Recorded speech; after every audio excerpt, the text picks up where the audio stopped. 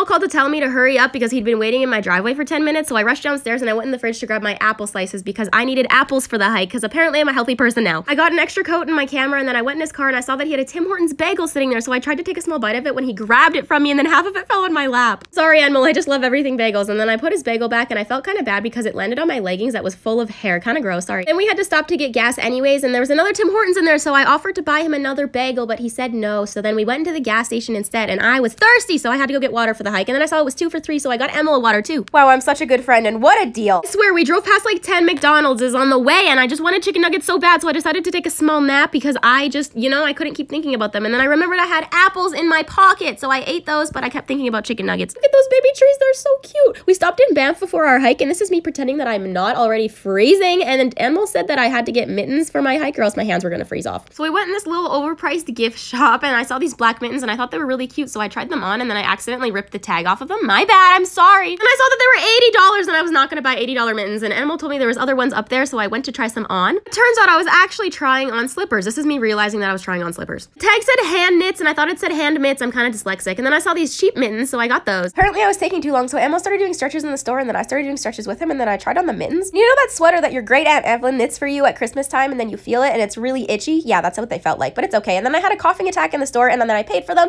and then the guy cut them for me. He was so nice. Got my itchy blue mittens, and we were ready to go. I offered Animal one of my mittens, and he said no. When we got in the car, we realized our hike was 45 minutes away, and we were wondering if we should even go, but then we ended up going. Tried to put my foot on Animal's car, and he said, no, don't do that. So then I took my shoe off, and then I put my mitten on my foot, and I mean, it worked. 45 minutes later, and we were finally there, and then I realized I should probably change into my other coat because I was freezing already, and then I realized there was a bathroom over there, so I had to pee. Finally peed, and then I put my mitts down and peace signed because I'm a literal 12-year-old. My hands were wet because those hand dryers never actually work. Made it to Lake Louise, and it was literally so pretty, and it was even prettier when I put my glasses on. For some reason, I never wear my glasses, but whenever I put them on, I'm like, whoa, I can actually see the world. A wild concept. Then I saw this little kid getting pulled around in a sleigh, and I asked Animal if he would do that for me, but he said no. We stopped at this ice sculpture to take pictures, and I saw someone who looked like Donald Trump, and then I kept trying to get a picture, but everyone kept walking in my way. It was kind of sad. And Animal told me he'd give me $10 if I licked the ice, and he thought my tongue was gonna get stuck to it, but it didn't, and it tasted really, really bad. Honestly, would not recommend. Now it was time for our hike. I zipped up my jacket, and then I found out 4 hours. The hike was gonna be 4 to 6 hours. I was actually kind of excited for it, but then 3 minutes into the hike,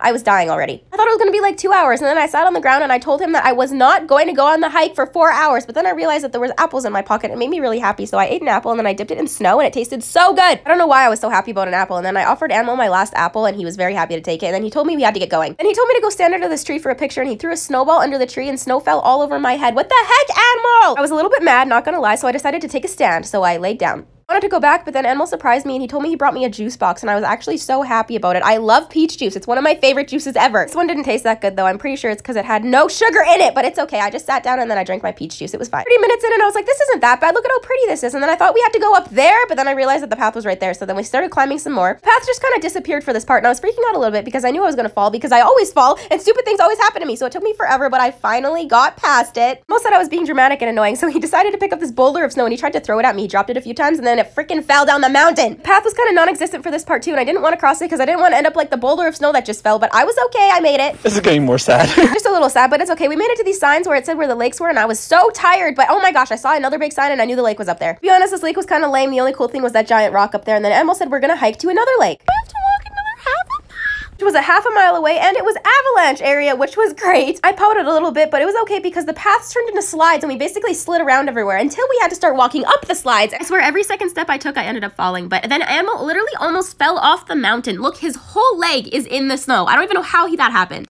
We're actually on a mountain. Made it to this one lookout point, and my brain literally could not comprehend that we were on top of a mountain until I saw this. It was crazy. Then I took some really cute Instagram pictures right there. You should go check it out. It's on Insta. And then I scooped the snow because I realized the snow up here must be so fresh, and I ate it, and oh my gosh, it was so good. I gave Animal a scoop of fresh snow, and we both started eating snow together. It was a great bonding moment. Now here's the part where we almost died. We had to walk up these icy stairs that was basically a slide in order to get to the lake, and oh my gosh. I don't think I can do that. I didn't think I could do it. Took me at least half an hour to try to even get up the stairs because look, it's like basically a giant slide. I was so scared the whole time, and if I fell down these stairs, I would have fallen off the mountain and died right there. Like, I swear. It was all ice. I had no traction. I had to dig my feet into the little holes. I got up the stairs, and I don't know how I'm gonna get back down. It was scarier than it looks. And then we arrived at this little tea house. Apparently it's open during the summer. How do they get to work? But like, how do people work there? I don't understand. Do they have to hike like 2.5 hours to get to work? View of the lake was actually so pretty. I was shook, and so were my feet. They were actually frozen. I could not feel them. And then a windstorm started happening, and we huddled in a corner, and we almost thought we were gonna die. It got so cold, and snow started falling everywhere, so we had to get out of there quickly. Somehow we got down the stairs without slipping and falling to our death, and then halfway down the mountain, we decided to just lay there and chill for a while because, well, our life kind of flashed before our eyes when we almost died up there. I've only been on a few hikes in my life. This was definitely the scariest one. I got in the car and my hands were so happy because they were so warm finally. I thought I was gonna cry tears of joy, not gonna lie. We went back to Banff, and do you ever just stare at yourself in the reflection of store windows as you walk by? Because same. Smelled something really good, and it turns out it was this chocolate place, and I was like, you know what? After a day of almost dying, I think I deserve chocolate for once. Who cares about lactose intolerance? And then I got this Rocky Road cluster thing. It was $4, but honestly, it was the best $4 I've ever spent on anything. It was the best tasting thing I've ever had in my entire life. That, or I only had 4 pieces of apple that day. And then we went to Tony Roma so we could actually go eat real food, and I still ate my cluster, though. I'm pretty sure Animal was judging me, and then I decided to take a small nap because I was exhausted from the day. It smells like fart. It smelled really bad under the table, and then Animal started doing stretches, and I thought it was really funny, and then my freaking food came, and I stole one of Animal's fries, and then honestly, I'm pretty sure that was the best salad I've ever had. I was really happy, and I was also freezing, so I went to hug this bear. It wasn't very warm, it didn't really help, and then I went in the car, and then I finished the rest of my cluster and fell asleep. It was a really good day.